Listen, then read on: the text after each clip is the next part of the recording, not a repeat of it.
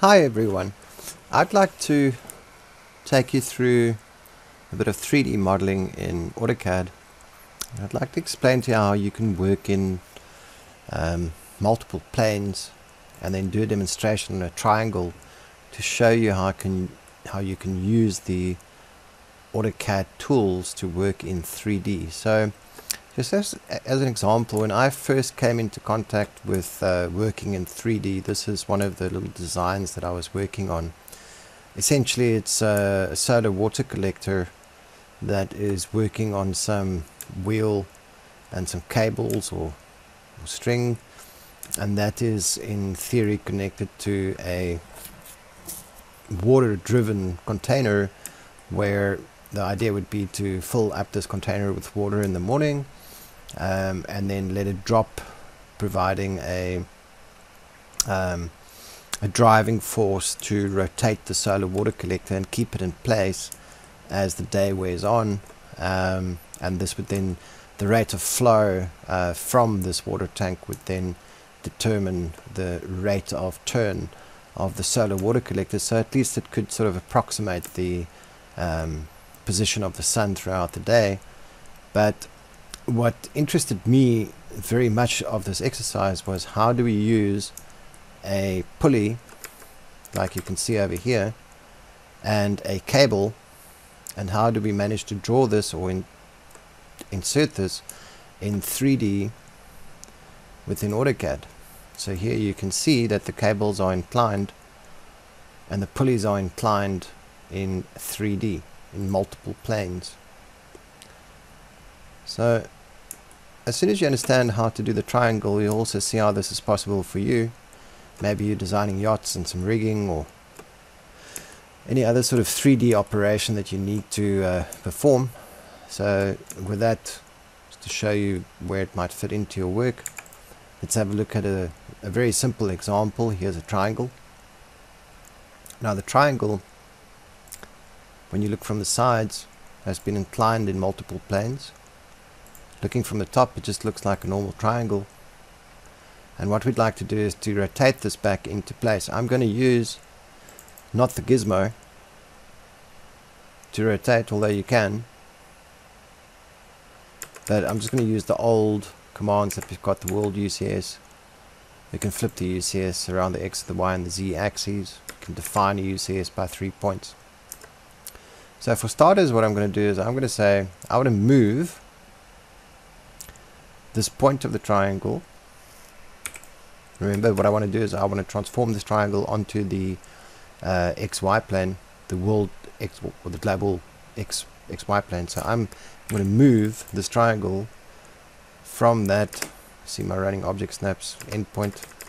Okay, so move the triangle from the endpoint to and then I'm going to select the XY filter to choose the same XY position, and the Z will be 0.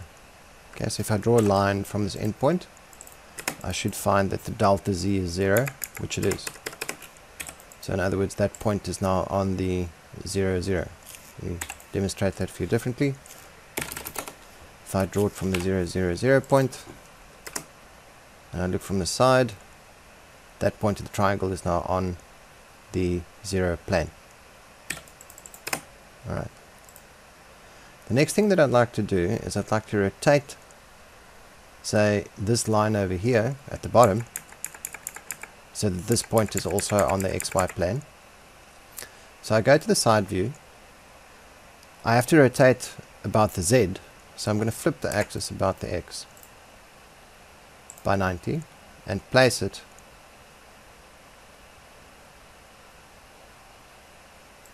on that endpoint, so I can see where it is. Remember, if you want to see the UCS where you are drawing, you go to its settings, and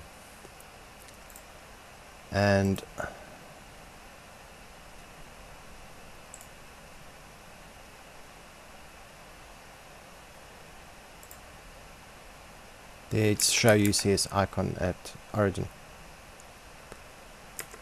Okay, so that's where the UCS is, that's where the line appears. And then I'm going to rotate. It's a normal rotate command, rotate the triangle from that endpoint. Then I'm going to use the reference subcommand to give the initial vector. And we're going to switch on F8 so I stay orthogonal. So this bottom line there of the triangle is now lying flat on the global XY plane. The next thing that I need is a UCS that is aligned with this bottom line, so that I can flip the other corner down onto the XY plane. To use the 3-point UCS command, that's the origin. Then the next line that you indicate is the x-axis.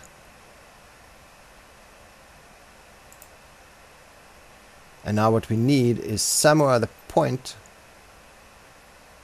in the plane that's going to give us the y direction. Now I'm not choosing the point of the triangle because that will incline the y-axis to the global coordinate axis, which is the one that we're currently in. I'm just going to choose any old point on the axis.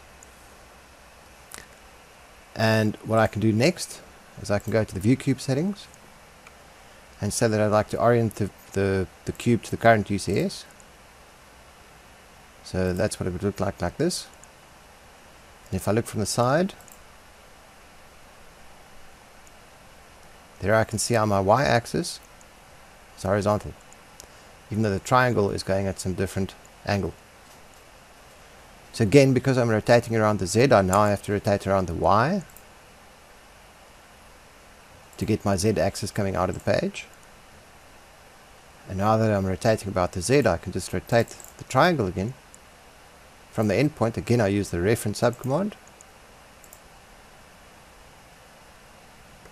Sorry, let me do that again. Rotate the triangle about the endpoint, reference subcommand, the origin, the initial vector, press F8 and come in horizontally. Then I'm going to reset the view cube settings, not to orient it to the current UCS but to the world instead. Change my UCS to the world, have a look from the top, and there is the triangle now rotated onto the plane. How would I know that? Let's explode it and have a look at the delta Z that we find within the individual lines. Remember, the explode command now looks like a little box that's exploded. This line, delta Z, 0. That line, delta Z, 0. And that line, delta Z, 0.